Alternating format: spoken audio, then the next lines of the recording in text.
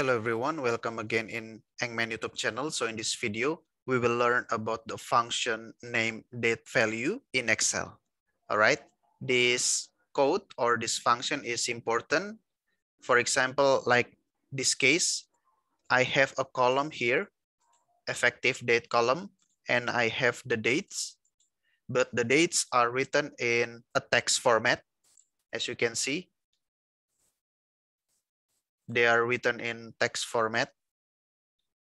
And for example, I don't like this format and I want to convert the format from a text to a date format in Excel. Okay, I can do that easily. First, copy, paste, and then I will set up the table.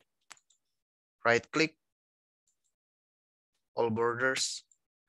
Okay, let's do this. I can use maximize equal date value.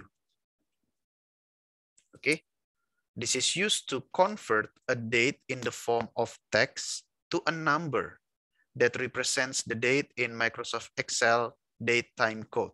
Okay, to turn a date, this one, the source, a date, written in form of text. Okay, as you can see, they are written in form of text to a number. Okay, and from a number, we will turn the number into a date. Okay, in Excel system. Okay, how do we do that? Open parenthesis, and you can see the syntax DatetoValue. Within the parenthesis, we have date in text, which is this one. Okay, DatetoValue of C2 is this one.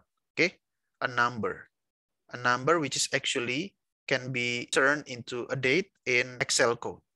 Okay, first we can double click, okay, to obtain all the effective dates in number, and we can easily turn them into date again in Microsoft Excel code by right click, format cells, category from general.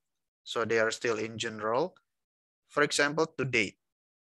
Okay, this is the date system. And for the location, I prefer using United States system. So I click, and maybe you like this one also. I prefer this one. Okay, so I have the date and then the month, okay, and then the year. Last two numbers for the year, and then the first three letters for the month. Click OK.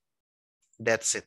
So I turn this one, 1 April 2018, to this code or this format, which is better if you want to present this table into a report, into a paper or a book or presentation, right? This is better for a presentation or visualization. Okay, and that's all. I hope you enjoyed the video. I hope the video is useful. Thank you so much for watching, and see you again in the next Excel videos. Thank you.